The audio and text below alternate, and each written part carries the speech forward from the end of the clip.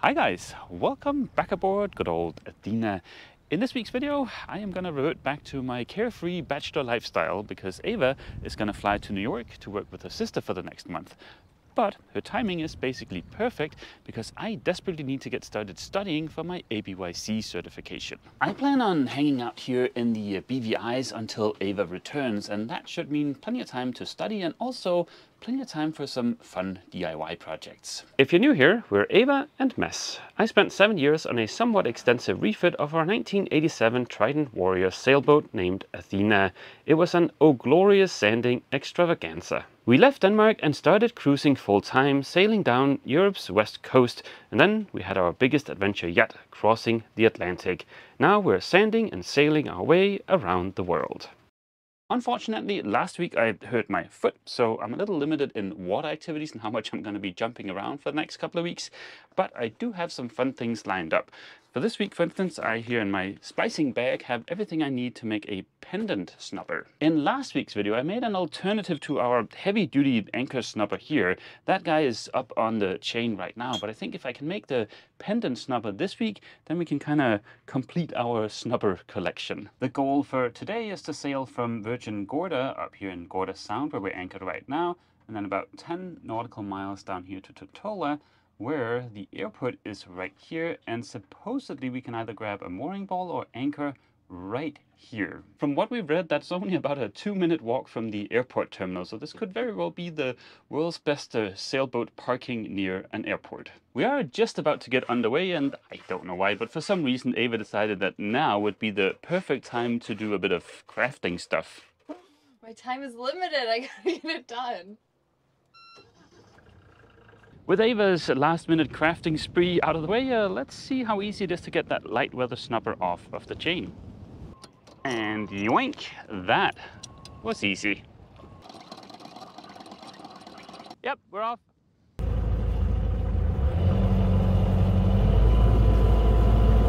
Sometimes leaving an anchorage feels a bit like Groundhog Day because yet again, batteries are low and we need water. We only have a 200-liter water tank, so I have no idea what we would do without the trusty Rain Man water maker. And because we're going to be motoring for a while, we might as well also turn on the water heater.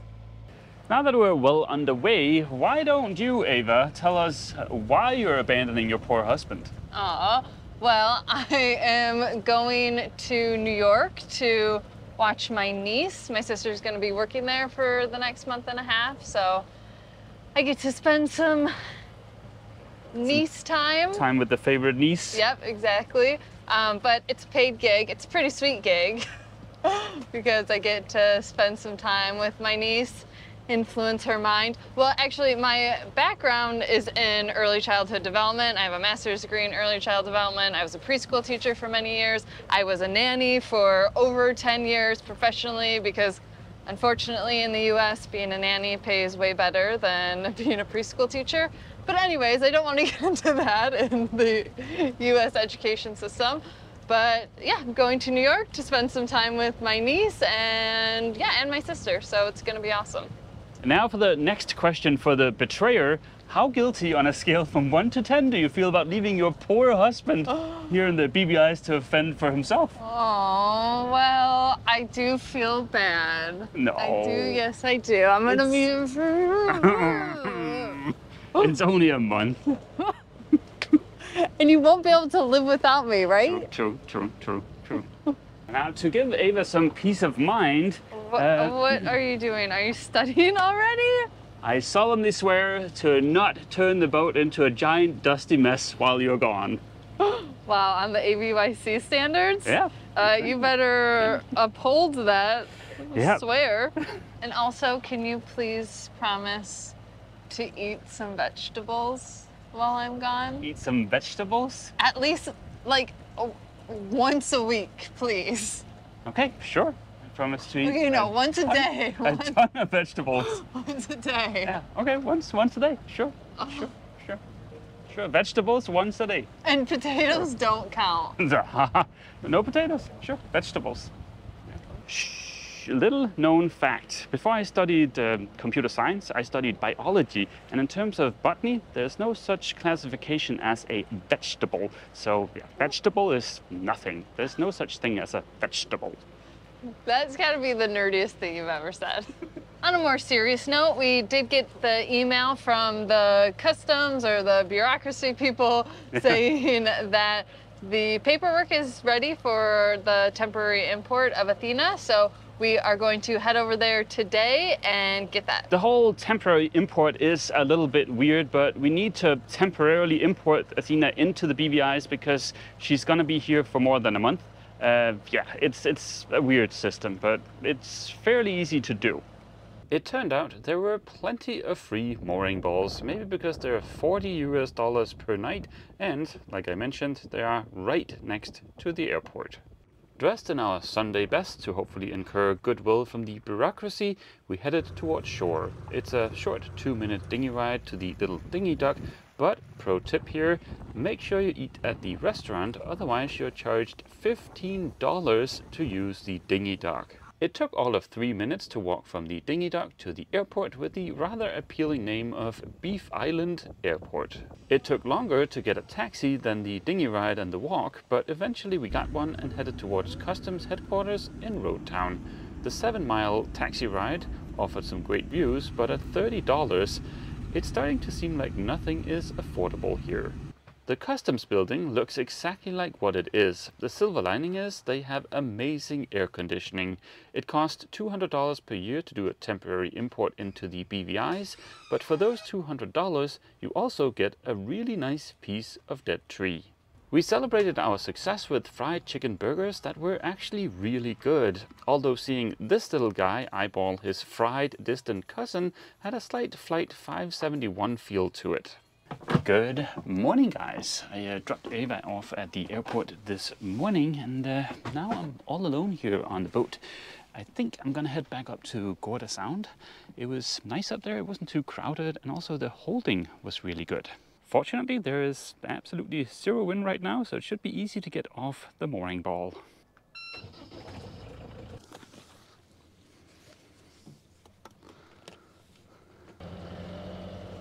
Easy peasy, no drama. Thank God for Mr. Autopilot. This brings back fond memories of sailing obliques around Denmark all by myself.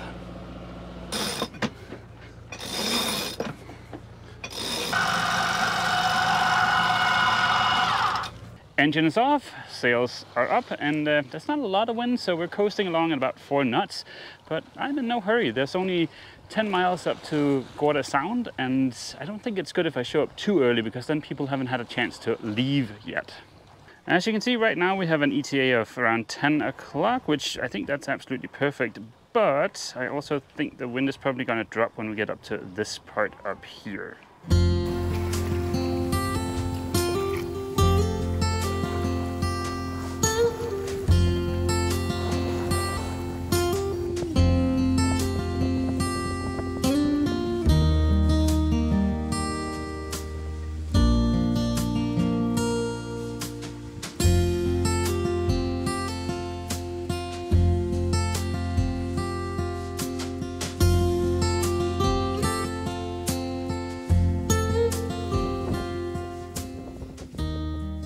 I pulled into Gorda Sound around 10 o'clock and found a nice sandy patch to drop the hook.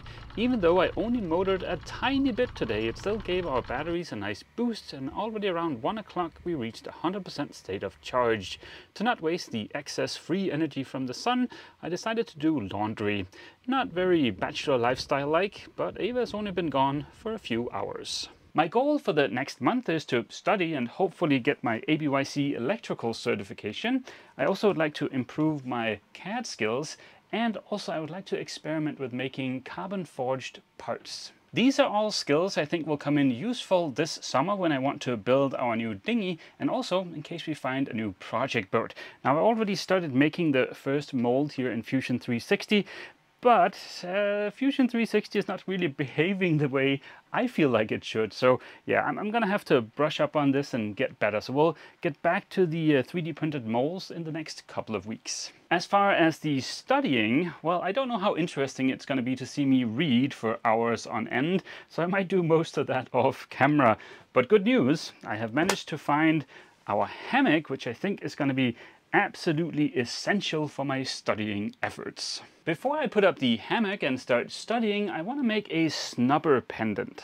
I first came across this one from Mantis a while back and I was instantly intrigued by it. And I actually found that exact one in St. Martin, but no doubt thanks to the inflated prices here in the Caribbean, the thing was like $140 I think. So yeah, that's pretty pricey. Looking at the prices in the US, the exact same one here is listed for $67. What do we do when we want to be fancy, but we can't afford being fancy? Well, we DIY. I've scrounged together the materials I need, and to build one of those, I think it's about $10 US. The difference between my DIY version and the Mantis version is the fact that their cover here is a lot nicer than the stuff I could find. So theirs is definitely better, but I think mine will do okay. It's only about a 15-minute project and should only cost about 10 bucks, so if it goes horribly sideways, it's not the end of the world. The length of the pendant needs to be long enough to bury the ends, as you'll see towards the end of this process. The one I'm making here is around 180 centimeters long. Whenever I need to cut rope that likes to fray, I add a quick wrap of tape to keep the ends nice and tidy. Especially for cutting Dyneema, a pair of purpose-designed scissors is a huge help. The ones I have here are from D-Splice, but I'm sure there's other brands out there. The only other tool we need for this project is a set of fids. On a side note, if you're going to be splicing annoyingly tight double braid, I recommend you pick up a set of these soft fids. They make getting started a lot easier. I milked the cover over the Dyneema using one of the fids. With the cover placed right in the middle, I whipped the cover and covered the whipping with a bit of heat shrink. With the cover in place, the next step is to add 2 eyes, one at each end. I multiplied the diameter of the Dyneema by 50 and used that as the length till the start of my eye. I also added a second mark indicating the end of my eye. The eyes are made with a Brummel locking splice. You run the working end through the second mark and the other end through the first mark, and that's it. You have a super strong eye. The last step is to bury the working end and taper the end for a nice result, and that's it. The second eye is just a matter of repeating the process for the first eye.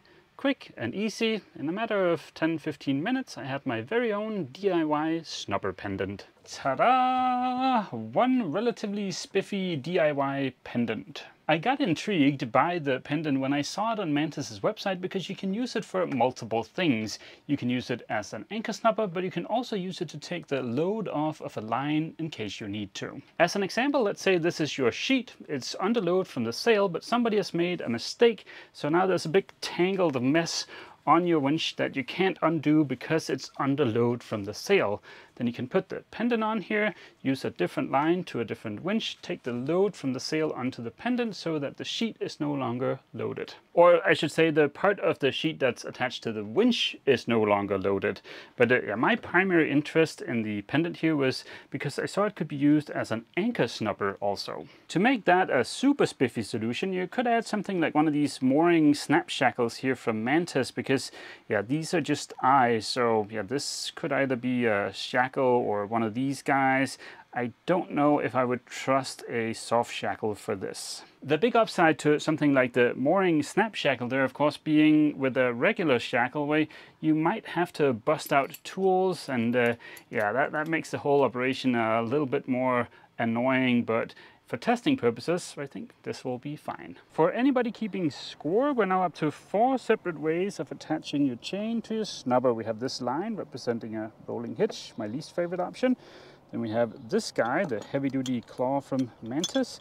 Then we have last week's edition of the light weather bridle here with this guy from Witchard. And now this week's edition with the pendant. The reason I don't like the rolling hitch is because once that's been loaded, it can be annoying to remove. The same shouldn't be true for the pendant, but We'll see. The pendant is on there, but with the current bridle, it's getting dunked in the water, which I don't really like. I don't like that because when it gets dunked in and out of the water like that, it gets a bunch of growth on it and gets super yucky really quick.